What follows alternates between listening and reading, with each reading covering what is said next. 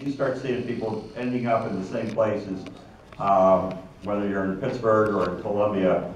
I think that bodes well for all of us as a path to where we're going here. Let's start off, and Tom asked me just, I got 10 minutes. I'm not known for my brevity, so I'll try and make this real quick. Let's do a timeline first. In 2003, the Commonwealth of Pennsylvania, the USGS reports that we've got like a gazillion trillion cubic feet of gas under Pennsylvania. And for a state that had been losing population, the deindustrialization in the 70s and 80s, where my city, where the riverbanks were covered with steel mills and industrial places that are gone now. They're gone. There's not one steel mill in the city of Pittsburgh. Or there's one up the river a little bit on the Mon in Braddock, the Edgar Thompson Works. They make have a continuous caster there and some things that are going on. But it's really been a revolution of change going on in Pittsburgh. So, and the other thing is that about 20 miles east of the city in Murraysville, PA, the first commercial natural gas well was drilled. And up north, of course, Titusville, everybody knows the story where the first oil well was. So, we were an extraction state, coal, forestry, oil, gas. There's gas wells all over the place in Pennsylvania, even in the city of Pittsburgh. There's gas wells in towns that they didn't even know they had in some of the work I've been doing. They're going, holy crap, we didn't know that was there. In a business district. And it wasn't capped or anything, it was just an old gas well. So then USGS announces that, and I go, wow, that's good. Geez, wow, that much gas, we can use it. We'll have senior citizens, they can crank up the thermostat to 90 degrees, do whatever they want. But the more I started to look at this, and my familiarity with the oil and gas industry was pretty intimate with my paralegal work working for the corporate firms. And the more I started to see the differences between unconventional drilling and conventional drilling, the more alarmed I became. Then, so that's 2003. Guess what happens in 2005, folks? The Energy Act in the United States Congress is passed, and in there's like about 75, 80 words that was worth trillions of dollars, and that's called the Halliburton loophole that exempts people that are engaged in unconventional drilling, better known as fracking, that they are exempt from all these laws like clean water, clean air, all this other things that regulate just about everybody else, the United States Steel, Alcoa, Nabisco, PICA. They're all covered under these laws except them. And that's a theme that we see with oil and gas all along. They're exempt from everything. Everybody else has to live within the law.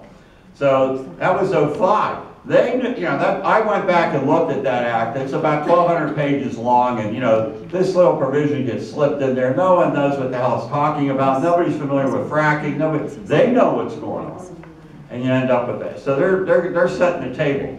Then comes along in 2006. They drill the first well down in Pennsylvania in Washington County. Range Resources did it, and then from there, then all of a sudden that's, okay, we're in 2006, 7, 8, 9, the city's going broke, or had gone broke. We're working through a workout, and all of a sudden, oil and gas is knocking at the city's door wanting to know, how much you want for all your parks, how much you want for your golf course, how much you want for all those hillsides all around Pittsburgh. They're all part of the city property. We call them greenways, and they're passive parks. But they were going to lease those. That would have been a lot of money. You were getting, $5,000 to $6,000 an acre bonus, and gosh, I couldn't imagine how many millions we would have got for that. But the other side of the coin was I started to hear things about this little place called Dimmick up in northeastern PA, and I'm like, what's that all about? People's wells were contaminated in Dimmick. And then I hear about some problems with dead cows down in Washington County, and I meet a farmer or two. And then in March of 2010, well, I should back up a little bit before that. All of a sudden, oil and gas guys, landmen are knocking on doors in city neighborhoods with a contract, a standard lease, which there is no such thing, and a check for $1,200, and they're leasing like 30-foot by 80-foot lots, 3,000 foot lots. And I'm like, that doesn't make any sense. You've got to have hundreds of acres to get that. We don't have forced pooling in Pennsylvania, so you've got to get everybody create a gas field big enough to go in, and get their mineral rights. That made no sense to me either. And I'm like, well, this is getting crazier and crazier. And then I meet this guy from Dish, Texas, Mayor Calvin Tillman. And Calvin, I had read an article about him. He was coming to Pittsburgh, and I told my staff, get a hold of this guy, I want to meet him. And without big long story, Calvin shows me a blood test of his blood from an earlier physical exam, and it's fine. And then he shows me a more recent one, and he's got benzene in his blood. Because in Dish, Texas, they got a huge compressor station. The air quality stinks. It's about 70 miles north of Dallas. And everybody's getting these toxics, ETX, volatile organics, and he's got benzene in his blood. And I saw that and I went, holy shit, literally, to quote me. I'm like, wow. I said that a lot during this process. But anyway, so all these things were culminating.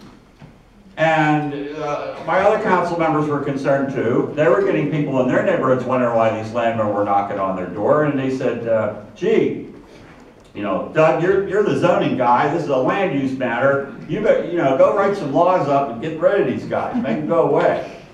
And while we're doing this in 2010, we had 3 wells blow up within 70 miles of Pittsburgh. Down in Monsville, West Virginia, we had a blowout. Up in Clearfield, up here where that speaker's going to be Cecil Gary, up in Clearfield they had a blowout and they had to evacuate 2 miles. Now in Clearfield you could do that with 2 school buses, right? If I evacuate a square mile or a mile around a site in the city, where am I putting all those people? We're all going to Clearfield, I guess, live in the tents. And subsequently these things have happened, and I've seen communities where people have been out of their homes for up to 10, 11, 12 days till they got things straightened out at the site. And so it became clear. This activity is posing a clear and present danger to the city. It is part of our oath of office to protect the health, welfare, and safety, that's prime, of the residents of whom we represent. And that goes from the dog catcher all the way up to the President of the United States, or in Pennsylvania's case, the governor. We're all bound by these obligations. And so what happened was, the more I worked on the zoning solution, the more I realized is that this isn't going to work. We're going to get fracked. There is no zoning solution. And so what I did was I ended up running into CELDEF. And they cold called another council member and sent them a community rights ordinance, model ordinance, and so forth. And I look at that and I go, oh, the light goes on. Because how many of you know anything about zoning? Well, that's a lot more than I usually run into. Well, we're a little specialized here. But imagine all of you that know something about zoning going out and talking about it to your neighbors. Right? Yeah. Just to explain the premise before you get to the problem. Forget about it. You're the nerd. You're the, what the hell's he talking about? Using words nobody ever heard of before. So when I write the community rights ordinance from Mr. Lindsay, the wildest radical in America, the light bulb goes off.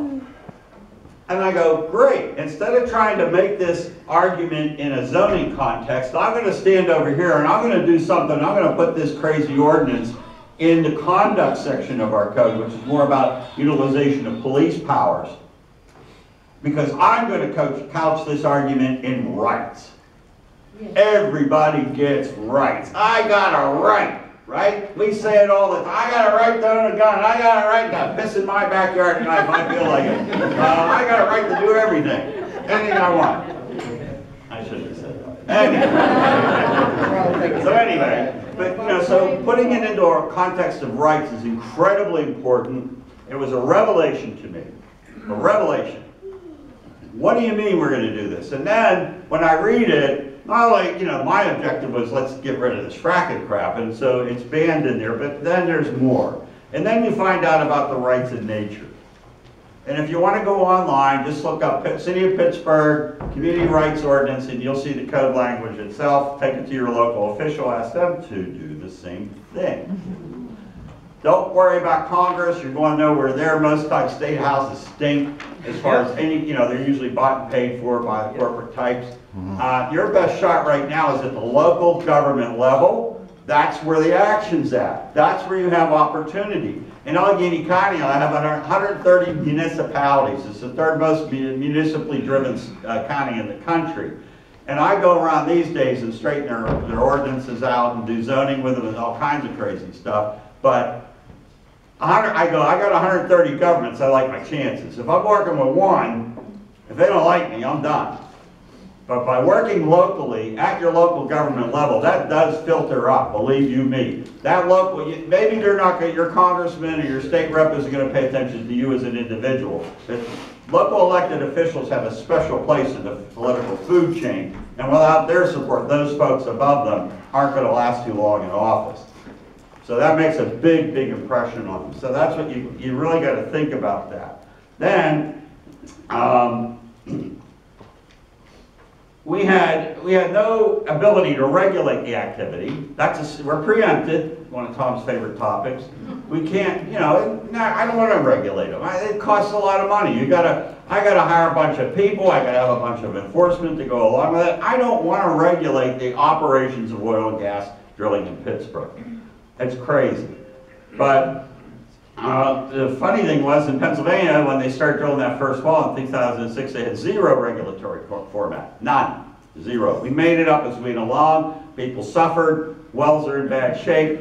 Stay tuned, folks. At the end of the month, we're expecting a grand jury to come out with some significant report or indictments or presentments of some sort from the AG's office on the activities of this industry in the last 10 years or so in Pennsylvania.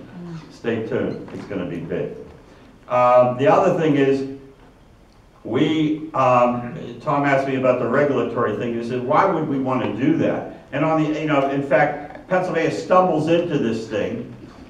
In 2013, they finally update the Oil and Gas Act to begin, and also there's newer, better regulations and all this other crap. Meanwhile, every time they turn around and go, oh, we got the toughest regulations in the country, and I've heard that in every state in the union, and they are not, and they lie. And they tell you things is the bridge field of the future, and you go, okay, how long's the bridge and what's on the other side? And they go, And the game changer, oh, what's the game? What's the rules? I didn't know we had a game. What's going on here? Tell me about it. The people that support this can't tell you anything other than it's jobs and money. And that seems not to be true too, especially with gas now trading at $1.86 a 1,000 cubic feet of gas. You can't frack and make money under $2.25, $2.50. You might be breaking even. They're in trouble. And you got a very robust economy, and some idiot tells you about what the economic benefit of it is. You got the hottest economy this country's seen in decades, and guess who's failing in this sector? The energy sector is failing, failing, failing. Think about that. So what are our rights? And what we did was in Pittsburgh is that I was able to convince most of my council members to join in on this bill. Probably most of them didn't even read it. It's like, okay, we're going to ban it, you got my vote. That happens a lot. And I'm more than happy to take it that way. Yeah. Give me the vote. A couple didn't. We had to rough them up a little bit. Because I could have got, we did. I could have gotten a majority vote. 5 would be fine, 6 is nice, 7. But I wanted it unanimous. We had to stand together in solidarity. Yep. And we did. And when it passed, I knew it was important. I didn't realize how important it would be or what it was. This was the first time this was ever done in the United States, if not the world, where you banned hydraulic fracturing. And of course, after about a day or two of phone calls from press and everybody else, I was like, maybe I should get someone to start my car for me. Yeah. Pissed off a lot of people. And we're not talking, we're talking not billions of dollars, we're talking about trillions of dollars in this matter. So people do a lot of crazy stuff for $1 trillion. Hopefully they weren't going to do it to me. But what happened was, so we passed that ordinance, it's on the books today, and it wasn't until after it passed, Ian Urbina had done, a reporter at the New York Times had done a great series called Drilling Down, where he exposed the Ponzi scheme and all that stuff, and they had to throw him off the story because the New York Times got so much pressure on that matter about Ian. But he came to Pittsburgh 3 days after the bill was passed and made an ordinance, and he brought a researcher with him, and I happened to be at this conference, and we were talking, and the researcher goes, but Doug, you have a succession clause in that ordinance. And I said, you're the first one that mentioned it. Because everybody just said, oh, they're banning, they're banning, they're banning. What they did, a lot of people didn't focus on was the rights of nature that's in the code, that our ability to tell the federal and state government, no, no thank you. You are not going to impose a poison on us, as was just demonstrated here. You don't have the right to come in and have us dance at the end of a string of a corporate interest where money is the primary concern, whereas over here I took a note that safety is the primary concern. And the health and the welfare, not only of the people, and why would you not want to convey rights to ecosystems? What do you do when you get up in the morning? What is sustaining you to breathe and to live on this planet is the ecosystem that you live in. And a lot of people see humanity over here and nature over here. And foolishly so, because they don't understand how this is all one thing. And we are a part of it. And we can't be the part that goes out and infects the whole system and brings it crashing down to our own end, which is what we're doing right now. Yeah. The 20th century was an incredibly difficult period. More injury this planet suffered than any. I mean, 2 crazy world wars with millions of people dead and polluting and everything else. So what you got to look for when you go back home, go back to your local ordinance and look at your zoning code and see if you're protected from these activities that impose dangers to the community and the ecosystem that sustains you. Go look at your ordinances. Do you have one? Nope. Get one. If you don't have one, talk to your legislator about it, your local guy, the one you see in the grocery store every day. You don't see your congressman in the grocery store. Believe me, when you go to shopping and you're an elected official, you know, getting a gallon of milk's an 1.5 hour process. They grab you, you got your finger in your chest, and you're like, oh, thank you for your thoughtful comment. It's a wonderful life being elected. But I have the ordinance here, and I got to close. I got like less than a minute, and it says it says here, the foundation for the making and adoption of this law is the people's fundamental and inalienable right to govern themselves. Remember that from the Revolution? Of course, they were revolutionaries, mostly socialists and whatnot.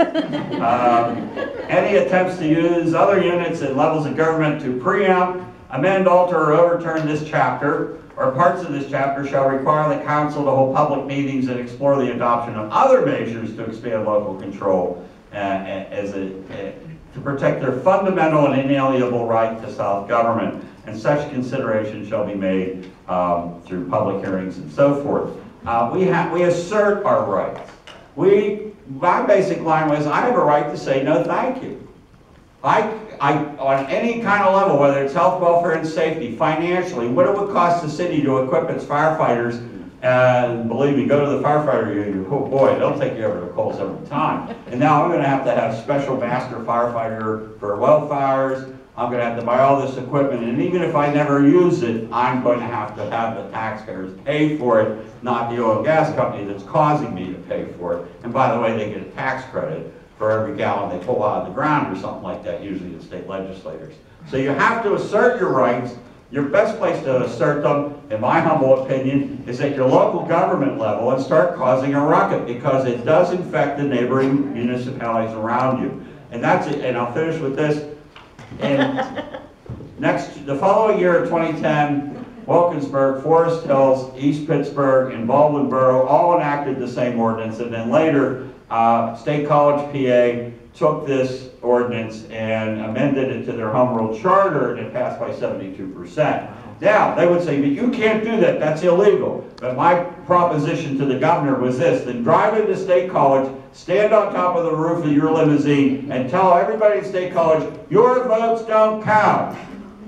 And that's the politics involved in this. They can pass laws that say this, and this is the political irony. You're right, but you're wrong. And in this case, my governor was right, but he was wrong. And I was wrong, but I was right.